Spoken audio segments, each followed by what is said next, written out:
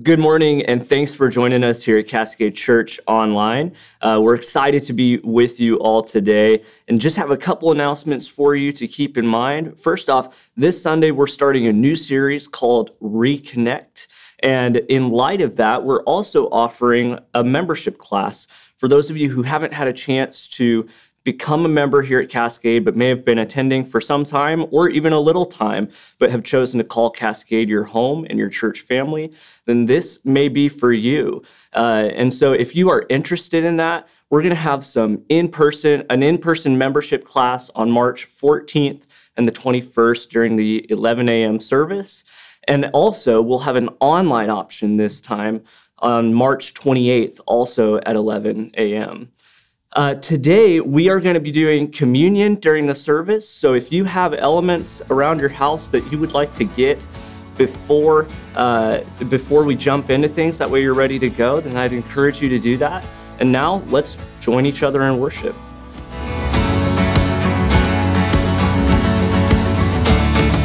Come, let us worship our King.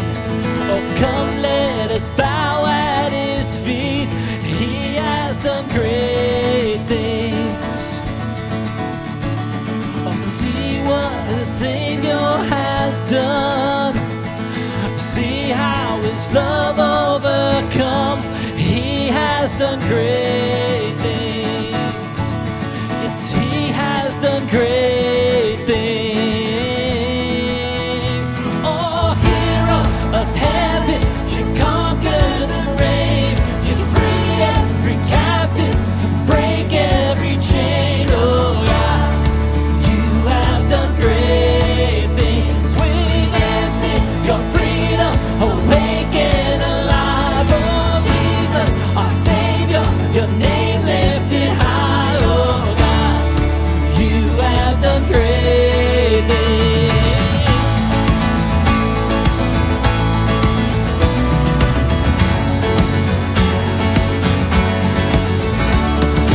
Faithful through every storm, you'll be faithful forevermore.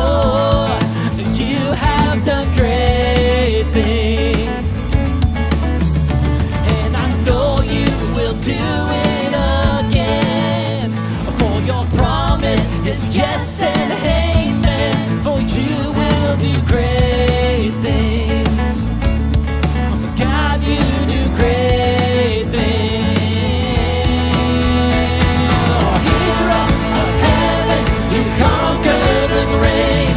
You free every captive and break every chain. Oh God, you have done great things. We dance in your freedom, awake and alive. Oh Jesus, our Savior, your name lifted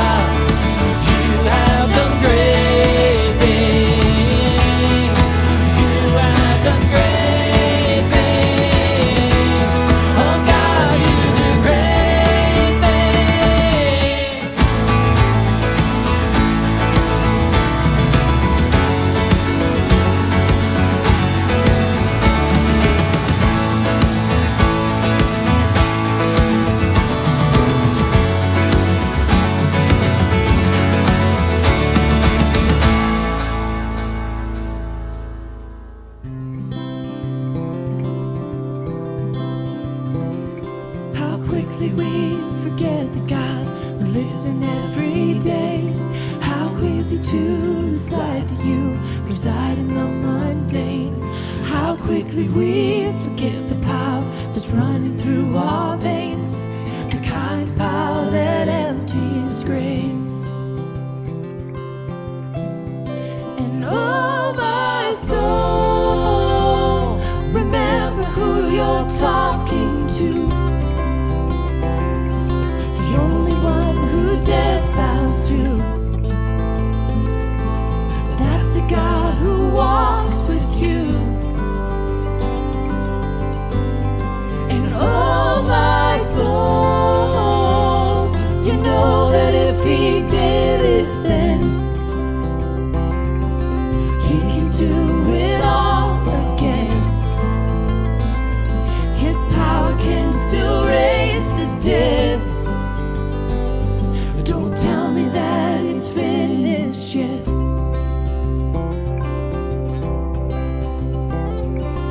Lest we not forget the voice that's holding back the waves, was once the voice that told the skies to pour them into place.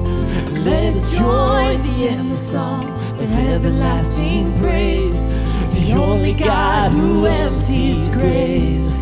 And oh my soul, remember who you're talking to. The only one who death bows to. That's the God who walks with you. And oh my soul, you know that if he did it then, he can do it all again. His power can still raise the dead. Don't tell me that it's finished yet.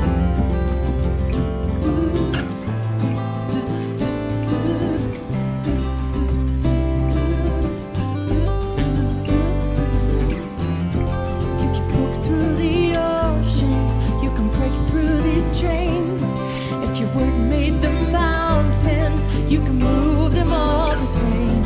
If death fell before you and is still on its face, then the power that raised you is about to move again. If you go through the oceans, you can break through these chains. If your word made the mountains, you can move them all the same. If death fell before you and is still on its face, then the power that raised you is about to move again. Is about to move again. And oh my soul, remember who you're talking to. The only one who death bows to. That's the God who walks with you. And oh my soul, you know that if he did it then, he can do it all again. His power can still raise the dead. Don't tell me that he's finished yet.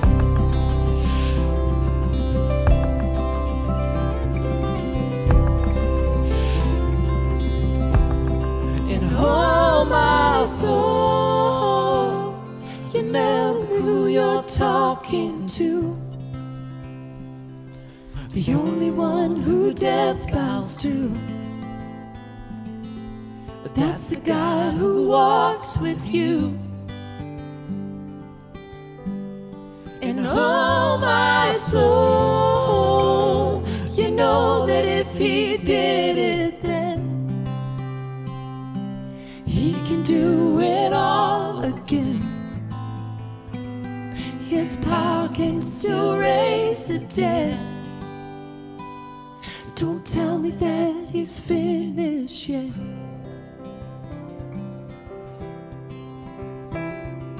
Hello, good morning, and welcome back to the family. So good to be together with you again. My name is Michael Lodge. I'm the speaking pastor here at Cascade Community Church, and I am so excited to continue to connect with you in this way. We are starting a new series today. We just wrapped up Ephesians, which was amazing, and just hearing the call that God has placed on our lives to be a light in this dark world, to be a city that is transformed by the love of Jesus, that can show the world what it looks like to fall in love with Jesus and be used by him. Today, we're starting a new series that builds on that, and we're calling it Reconnect. And I feel this deep inside, like for so many reasons, for everything that we've gone through in this last year, after a year of isolation, of being disconnected, of trying to figure out how we're supposed to live our lives. It's time for us to reconnect on so many different levels. For us to creatively find ways for you to continue to connect and reconnect with the church and with the people of the church, and for you to see what the vision is at Cascade. One of the things we've found that as we've gone through not only this hard year with COVID, but also a hard year with transition, with me stepping into this new role, and what it means for us to be Cascade Community Church. So it's not just a time for us to reconnect with each other, but it's a time for us to reconnect with love God, love people, and live generously. While we have been stepping back and trying to figure out life, like you're not the only ones trying to figure out what it means to work in new ways and to be a family in new ways, and even us at the church, as we think through who we are and what L3 means, we've had to go back to the drawing board. We've had to go back and try to talk to our ministries. How do we continue to live out our ministry in new ways? And one of the things that has been really beneficial for us to be going through this really creative season in life is for us as leadership to reconnect with L3. And understand what it really means, and a deeper understanding, an understanding that helps you, the church member, you, the person who has joined Cascade, learn how to L3 in a different way. We know it means love God, love people, live generously. But what we're going to find today, as we set this series up for the next 2 months, we're going to be looking at love God, love people, live generously. But we're going to add 2 words to that I really think is going to change everything. It's going to deepen your understanding of what it means to love God, love people, and live generously. And it's going to help you learn how it plays out in your life a little more. So one of the things that we thought of is we thought around these 2 words. John Reynolds actually came up with this phrase that we are made on purpose for a purpose. So let that sink in. What do you hear when you hear that? What does your heart feel when you hear that? We are made on purpose for a purpose. And we're going to explore those 2 phrases and see what Jesus does in the midst of that. But when I was thinking about it, I thought about this tool that I have up on the screen, which you probably can't see too well. It looks like a little medieval micro pizza cutter, okay? Just this little tiny thing. And when you see that picture, you're probably thinking, what in the world is that? And it could almost look accidental, like some little 2-year-old just threw a bunch of random Lego things together and formed this really weird thing. But this tool was actually made on purpose for a purpose. This is a little leather working tool, and it was made to be in the hands of a leather worker. It wasn't made to be in the hands of an auto mechanic or a pilot of an airplane. Like, it was made to be in the hands of a master leather crafter. That's the purpose to which it belongs. And it was made for a purpose, to be used by the leather worker to carve out lines in the leather and to set a path. Like, there's a specific purpose that this tool plays. Just as we think about that, like I want us to kind of feel that we are made for a purpose. We are made on purpose. We are made for a purpose. We just came out of Ephesians, and in chapter 2, verse 10, there's a verse that I encourage you to memorize that says that we are God's workmanship. We are God's workmanship, created in Christ. We are created on purpose. We are created in Christ for a purpose. We are created for good works, which God prepared before time began so that we may walk in them. So we are made on purpose for a purpose. We are his workmanship. We are made to be in a relationship with Jesus Christ, and we are made for a purpose through Jesus Christ. And that's what we're going to look at today when we open up and explore these two phrases. The first of this is this: we are made on purpose. You read Psalm 139, and it is a beautiful psalm that proves this point, that from the beginning of time, when every one of us were made, we were made on purpose. We weren't random. We weren't an accident. We were made on purpose. Psalm 139 says that God knit us together in our mother's womb. That from the very beginning, God had a plan. God had a purpose. Something for us to step into. We were created for a reason. And that reason, we would say, is to find abundant life in a relationship with Jesus Christ. That is why every single one of us were created. From the beginning of time, look at Adam and Eve, and all the way moving forward from that, the reason why God made humans, why God made us and set us up differently from the rest of the world, was on purpose for us to have abundant life in a relationship with Jesus Christ. So the first thing as we unpack this that I want to see is I feel like we have to kind of reclaim that word abundant. Because let me read where we get that in John 10:10. It says this: "Therefore the thief comes only to steal and kill and destroy. I have come that they may." So if one of his disciples asked Jesus, "Why did you come?" this is how he would have answered it: "I have come that they may have life and have it abundantly." Now, notice what Jesus didn't say here. He didn't say, "I have come that they may have money and have money abundantly." Now, I know a lot of people read that, and there's a movement, in one of our splinter groups of Christianity that gives the prosperity gospel, and it's all built around our material wealth. And they would say that we've come to have an abundant life. But Jesus didn't say that he came to give us money so that we may have money abundantly. That makes no sense when you read about Jesus, because you don't see him riding on the most expensive camel into Bethany or into Bethlehem or traveling around from Jerusalem. He didn't have the most expensive stuff. He wasn't layered in materialistic wealth. You look at the disciples, and they didn't model a wealthy lifestyle, because that's not what Jesus was talking about here. He said, "I have come that they may have life and have life abundantly."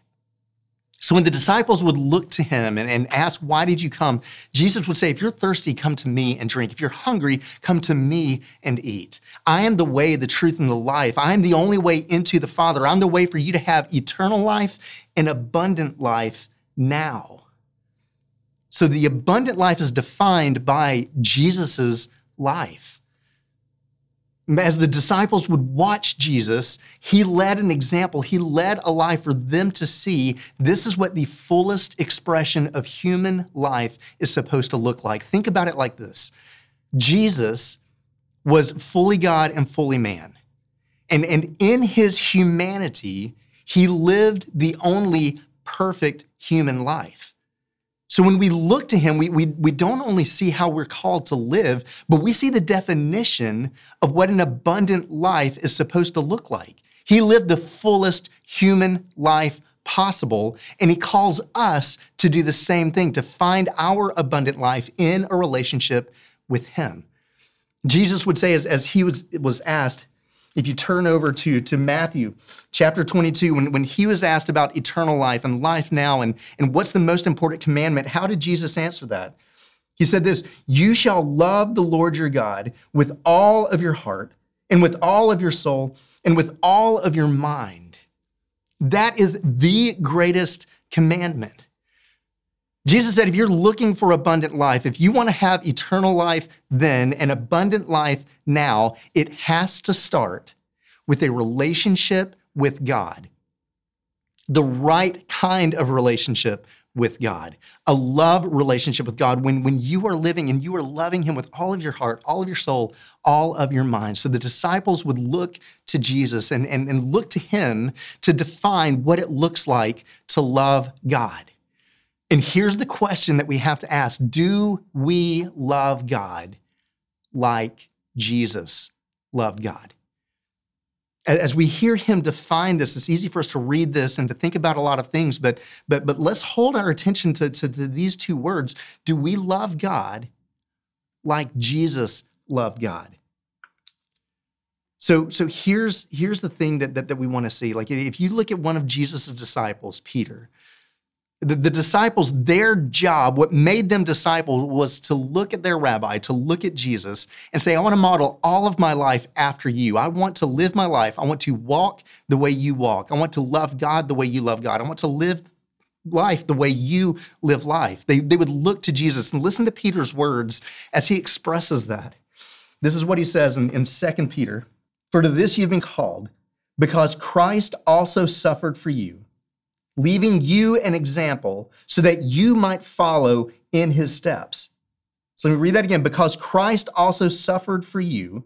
And what that means, if you think about the illustration from last week, the egg analogy, and how fragile that egg was.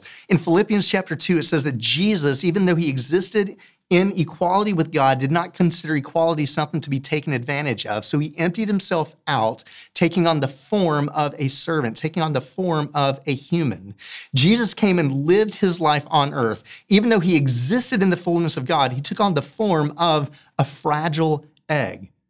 He took on the form of a human, and he lived his life in that way to show us, to give us an example. He suffered in that way so that we could learn how we are to live our lives. He set us an example so that we may walk in that example. So when we ask him, Jesus, how did you love God? How did you love your Father? Because that's how I want to follow in that example and to love God in that same way. I want to come and see who God is.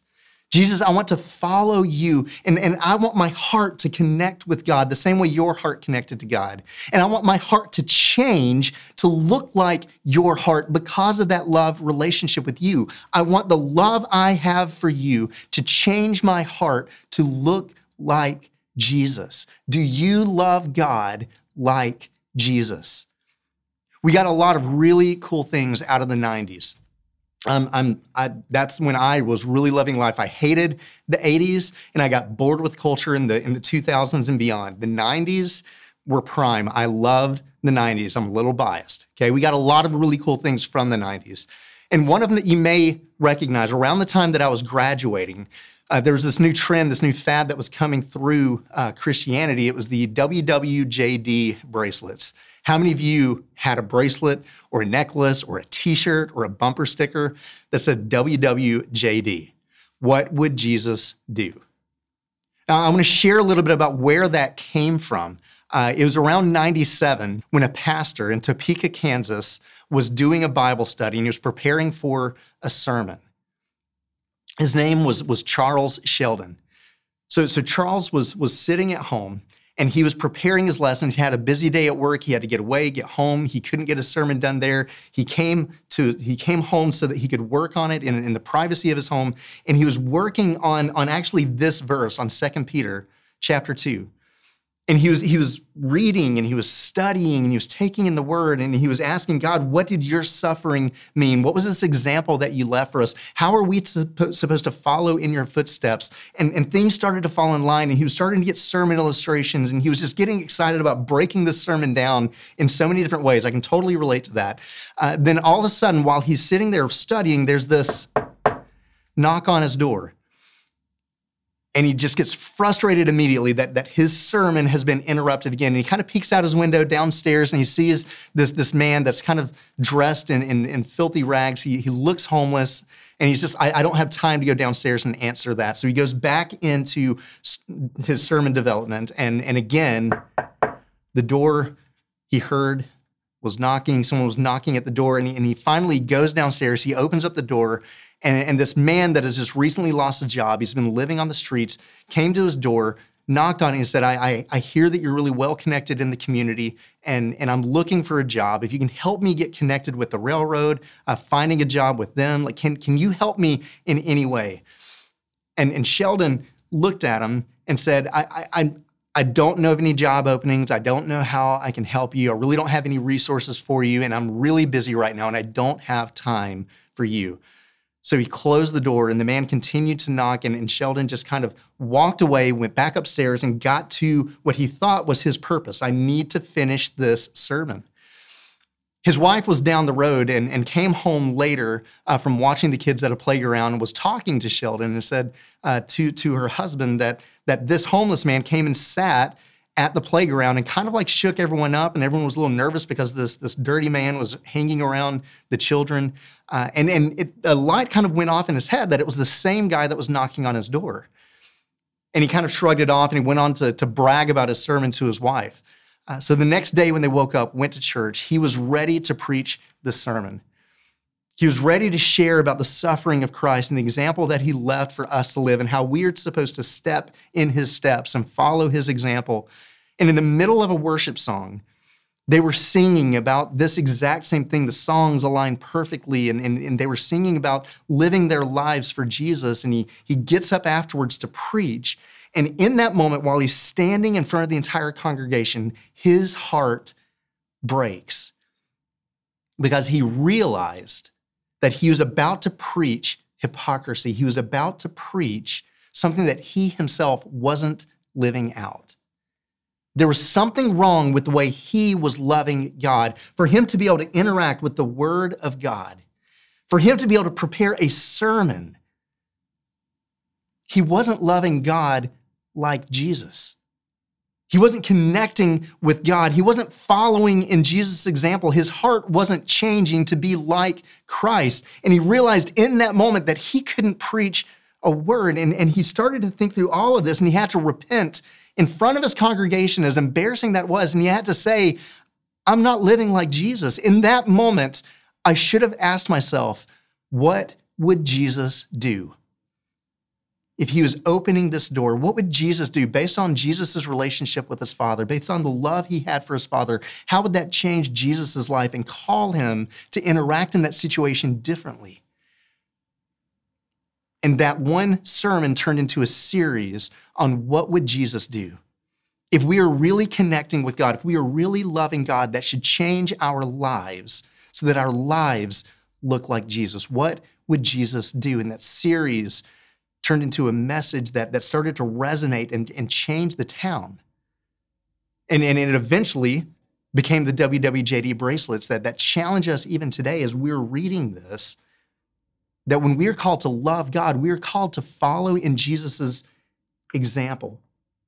We're supposed to love God like Jesus, to find abundant life in Jesus, to follow him in the way he loved God, to connect with our Father the way Jesus did, to allow our hearts to be transformed into the ways that Jesus was living his life, and to follow in that example. That is when we start to find abundant life. We were made on purpose to be in a relationship with our Father in the same way that Jesus was in a relationship with his Father. And that should change us. Here's the thing. If we are going to ask ourselves, are we loving God like Jesus?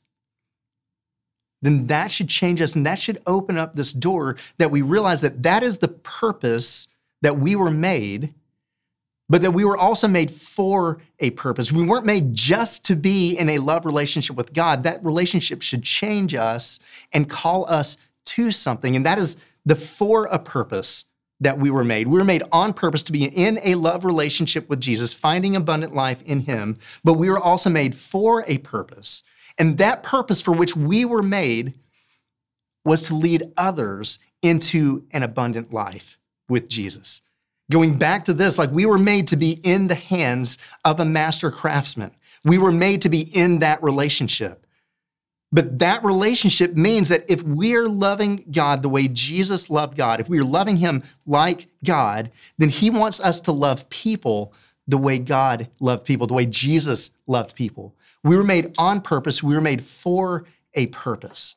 So when we look at this and we start asking ourselves, what does that look like? When we look at the relationship that Jesus had with his disciples, we see something amazing happen in the 1.5 to 2 years that Jesus was walking with them.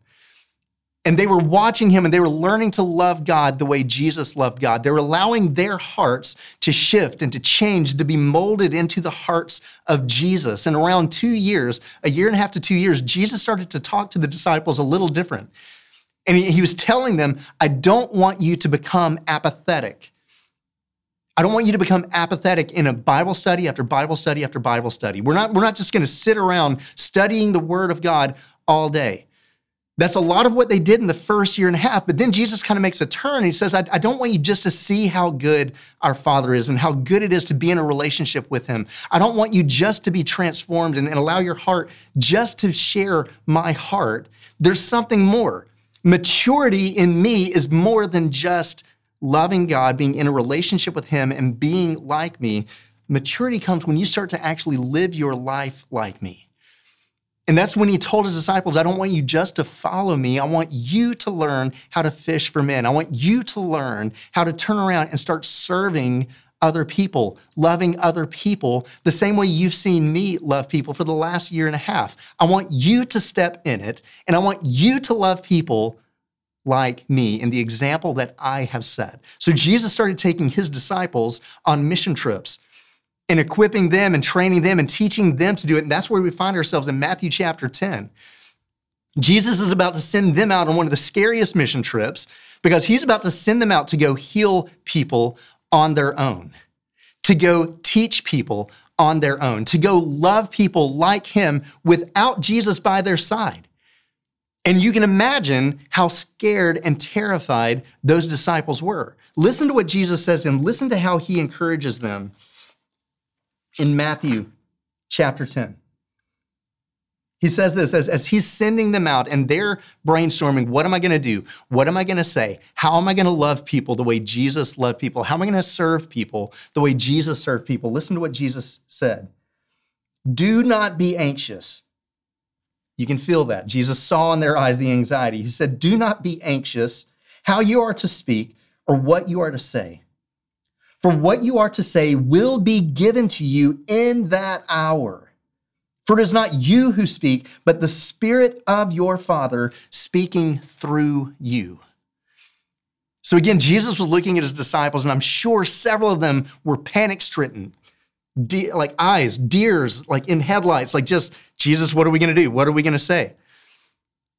And I'm sure there was some disciples that were like, all right, half of them can go out, but Jesus, we want to stay with you and we want to do Wild at Heart with you. John, like this incredible book was written. We want to do a Bible study with you. We want to sit in a room. We just want to hear what you would have to say about how we're supposed to live our lives. Can we just do one more Bible study? And Jesus would look at them and say, no, I don't want you to be stuck in an apathetic life of Bible study.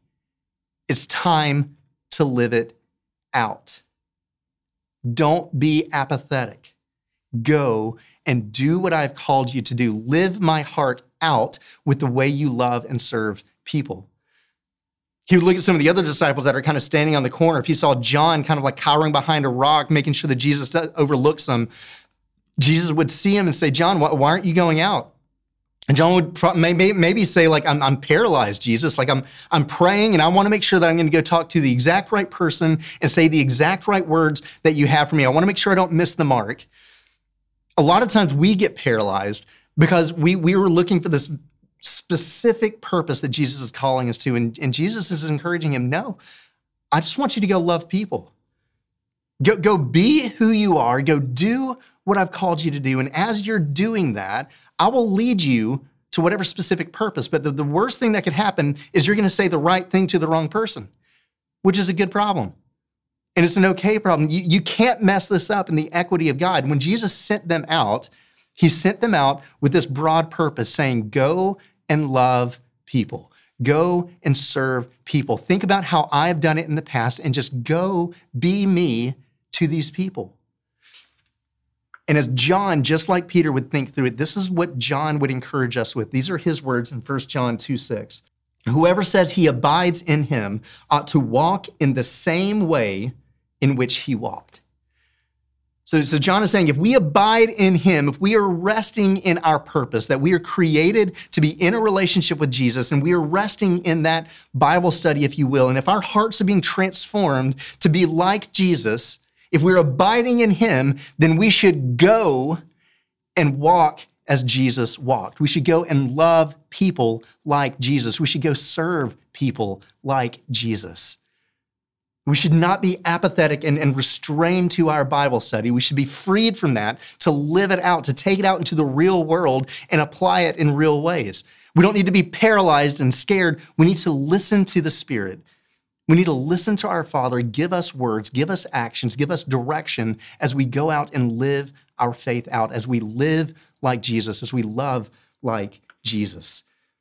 We find this definition of maturity starting to grow when we find that we are called to love God like Jesus, to connect with him, to come and see how good he is, to follow Jesus, to allow our hearts to change, and then to love people like Jesus. And we start to see that we can love people in the same way. We can serve people in the same way. We turn around, we connect with each other in small groups. We look at the world and we look for ways that Jesus is giving us words and actions to love people out in the world and allow our faith to be demonstrated and lived out. That's what it starts to mean to be a mature Christian. It's not about how much you know, it's about how much you live and love like Jesus. So when you think about your life, do you love God like Jesus loved God? Do you love people like Jesus loved people? That's a much more challenging and robust definition of what it means to love God and love people. And we see that it is a definition of maturity, that we should grow in our relationship with Jesus, with God, and that should lead to action, and our lives should start to look like Jesus. And that leads us to this last phrase that we use for us to live generously like Jesus. And you may think, well, what does that mean? I don't really see Jesus giving away all of his money. Jesus did talk about giving money away and what you do and how you steward your money. But that's just part of what it means to live generously, to not just tithe, but to give above and beyond to things in the church and into the community and to people in need. It's not just about your financial resources. That's a part of generosity. And that trains our hearts to be generous in the ultimate way that he's called us to. There's other ways that we're not, generous, not just giving our money, but giving our time and giving our resources. And this is one of the reasons why I love being a part of Cascade, because we do model this so well that this is one layer of generosity. And I've just got to brag on you real quick in how we have recently lived generously as a church, the way Jesus would. Just a little while ago, the school systems contacted us and said, we have a need. So first of all, I love the fact that the schools feel comfortable reaching out to us and say, can you help with something? So they asked us, can you help provide something? Our children that are now coming back to school, they need water bottles because they can't drink out of the water fountains. They can't drink out of things that we provide them. They have to bring their own water bottles, and not every child has a water bottle. So Kimberly Clem, who is doing an amazing job helping us connect with the community and live generous lives towards the community. She posted on our Facebook page, The Generosity Project, that there was a need. And instead of supplying the 50 that they asked for, we supplied 177 water bottles. So we weren't able to just provide a need for Frank Wagner, but we were able to provide for 3 additional schools as well as that.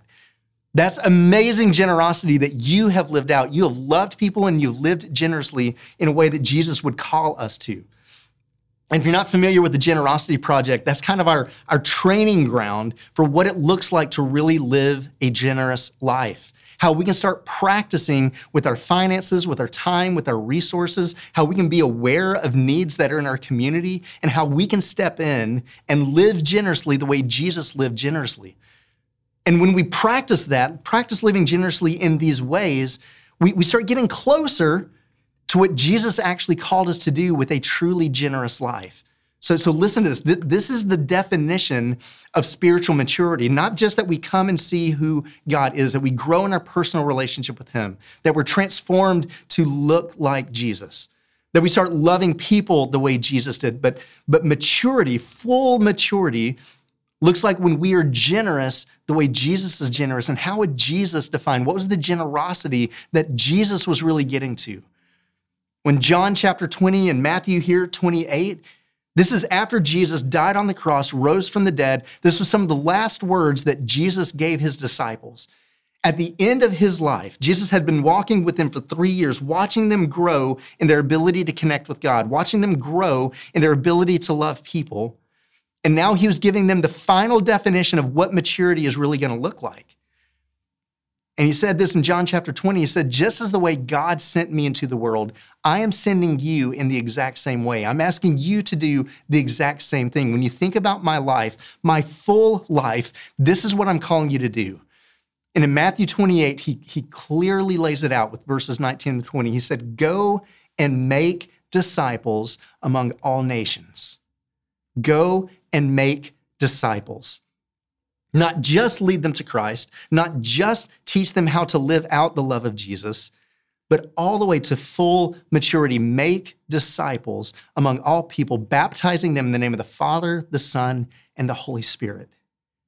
Baptizing them, helping them stand strong and saying, I'm making a convicting stand in front of the whole world, saying, I'm giving my life to Christ. And then what does Jesus say next? Don't stop at just baptizing them. You have more responsibility. A mature life will do more than just baptize someone. A mature person in Jesus Christ will teach that person how to obey every command that I've given them. A mature believer, a mature disciple will not only lead someone to Christ, not only baptize someone to Christ, but will walk with them in their spiritual life and make that person into a disciple and teach them how to go out and lead others to Christ and to baptize other people and to lead other people into living the life of a disciple. This is why the definition of maturity in our church is this, that every Christian is a disciple. And every disciple is a disciple maker. Someone who connects and loves God with all their heart, all their soul, and all their mind, that loves people the way Jesus loved people, and lives generously to the point that they bear fruit, that they reproduce spiritually and make a disciple in someone else. That's what a mature Christian should do. So as we think about that, as we think about the calling that Jesus had, and we hear John's words and Peter's words that says, whoever abides in him should live the same life that Jesus lived. The full scope of maturity, the fullness, the full abundant life should be represented in their lives. How does that change the way we live our lives? Do we love God like Jesus? Do we love people like Jesus? Do we live generously like Jesus? When this is the definition of what a mature Christian looks like, how many people look around and say, you know what, I've never led anyone to Jesus? Jesus is calling you. He's saying there's room to grow. How many people look around and say, I've never made a disciple. I've never walked with someone intentionally in their faith and helped them become a disciple. Jesus is calling us. There's more to a mature life than the next Beth Moore Bible study. There's more than that. Jesus is calling you not only to live it out in your lives, but he's calling you to take someone else through that study. He's calling you to take a new believer and teach them how to love God like Jesus, to teach them how to love people like Jesus, to teach them how to live generously the way Jesus lived. Do you hear this? Just adding these two words, like Jesus, makes L3 so much more challenging. And I love looking around, and right now as we are re-entering into doing ministry, as we're getting to a point where we can do more ministry with youth and with young adults and with men and women, this is the thing that we're talking through as a staff. How do we build our ministries around L3 like Jesus? So I said at the beginning, like the example that we set with the pastor in Topeka, Kansas, with Charles Sheldon. He's preached a sermon on what would Jesus do. And he started to live that out himself. He started to teach his congregation. He started to make disciples in his congregation to teach them to ask, what would Jesus do in their lives? He started investing in others. And that sermon, like I said, became a series, which became a movement. And that was back in 97, but it wasn't 1997. It was 1897. Over 100 years ago, one man found this heart to love God like Jesus, to love people like Jesus, and to live generously like Jesus, to make disciples the way Jesus did. And he did it by asking people, what would Jesus do? And the way we're calling you to do that was over 100 years ago. And in the same spirit, to look at your spiritual life, to look at L3 and just add these two words. What does it mean to love God like Jesus, to love people like Jesus, and to live generously like Jesus? We see this happening in the ministries at our church. If you look at the SALT ministry, the young adults, they are modeling this so well. You look at this group of people that are growing, but they're not just growing to have another Bible study or another worship session. They are meeting together. 40 and 50 young adults are coming together, reading the Word together, connecting with their Father like Jesus, growing their understanding of the Word of God like Jesus, and being challenged to leave and love people like Jesus. And over again, every week, we're finding out new ways that this young adult ministry is going out and serving our community, whether it's cutting down trees or cleaning up yards or meeting people in the midst of whatever need. When a need is brought to the SALT ministry, they jump on it because they know if Jesus was there, what would Jesus do? Jesus would step into the need. He would open the door, see the homeless man, and be called to do something about it. SALT ministry doesn't even stop with that. Like, they turn around and not only are they loving people well, but they're turning around and making disciples well. So many of the leaders that are in the youth ministry right now come from SALT, and they're saying, I want to step into this ministry so that I can make a disciple. SALT is killing it right now. Our youth ministry has been growing this for the past 7 years of how to make their ministry like that. Men's ministry, women's ministry. We want all of our ministries to represent Jesus in this way. Do we, L3, like Jesus? And as you're listening to this sermon, that's the question I want to leave you with. Do you love God like Jesus? Do you love people like Jesus? Do you live generously like Jesus? We're going to be unpacking that over the next 2 months. What does it look like to add these two words to our life, like Jesus? To be a tool that we know we were created on purpose to be in a love relationship with our Heavenly Father like Jesus was. To rest in that relationship. We are God's workmanship created in Christ for good works, not just to rest in a relationship with Him, but to be used by Him to love people and live generously.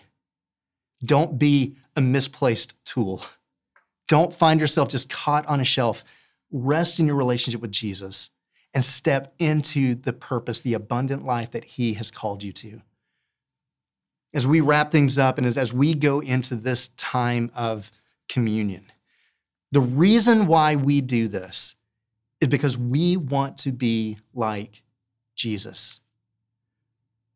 So as we take these elements, as we look at them and we realize that Jesus' body was broken, just like Peter says in chapter 2, that He suffered, He laid Himself down for us. And in the same way that Jesus was broken, we are called to be broken. So Jesus, right now, in this holy moment, first, we want to thank You for suffering for us. Jesus, You stepped out of the comforts of heaven into the restraints of humanity. Jesus says in Philippians chapter 2 that You grew in obedience, that You learned an obedient life to God. You learned to live life as a human, to suffer for us, to leave us an example of how we can live our life and how we can be broken for others. Jesus, we thank You for what You have done to us. And Jesus, I ask that you work in our hearts to call us and to lead us into our brokenness for others. And Jesus, as we hold this cup, this little cup of juice that symbolizes your blood, and Jesus, we hold this and we recognize that you poured yourself out, that it is your blood that opened the door for us to be forgiven. It is through your forgiveness that we receive your redemption, that you lay your perfection on us. Now, Jesus, God, your Father, sees us in your righteousness because of your blood. You led us into abundant life through the forgiveness of your blood.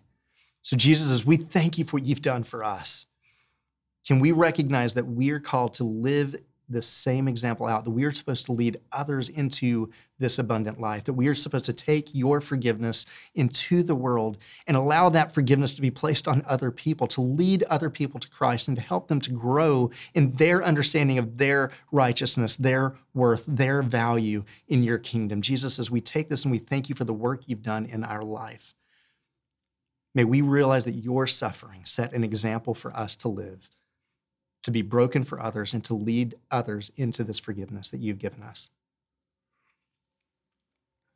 And whenever we take communion, we always want to remind you not only to love God and to love people, but to live generously.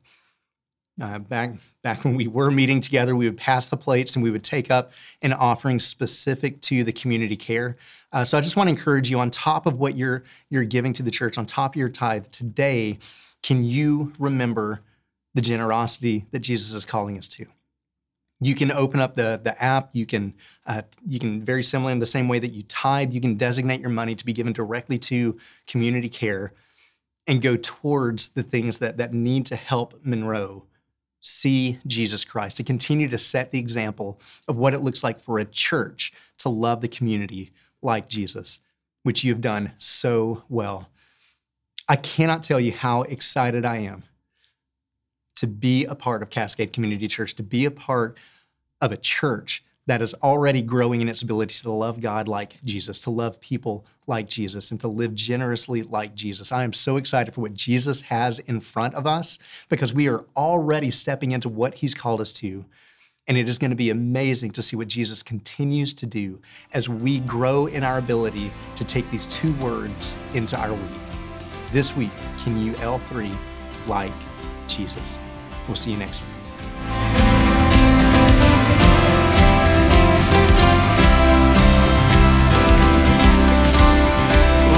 Song's on my lips from the moment that I rise to the one who rescued me and brought me life.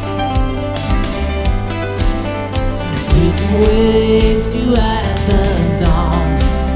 Oh, praise awaits you in the night. Oh, with the heavens I will sing and lift you high. Oh, glory be to God, the Father. Glory be to God, the Son. Glory be to God, the Spirit. Oh, glory to the one. Glory to the Lord Almighty. Glory to the King Most High. Glory be to God forever. Oh, glory to the one. Oh, glory be to God.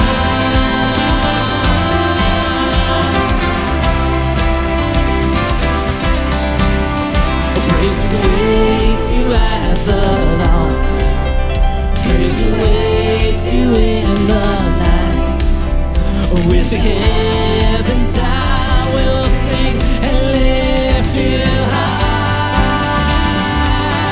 Glory be to God, the Father. Glory be to God, the Son. Glory be to God, the Spirit. Oh, glory to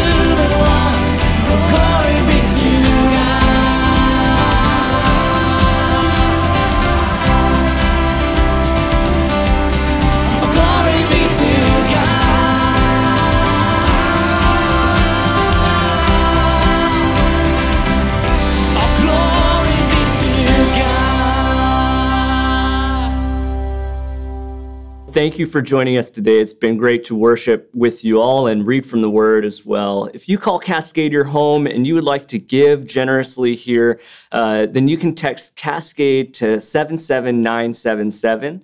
And if you're watching us online and you would like to hit the like button and subscribe and possibly share this video for others in your community to see as well, we would greatly appreciate that. And we'll see you next week.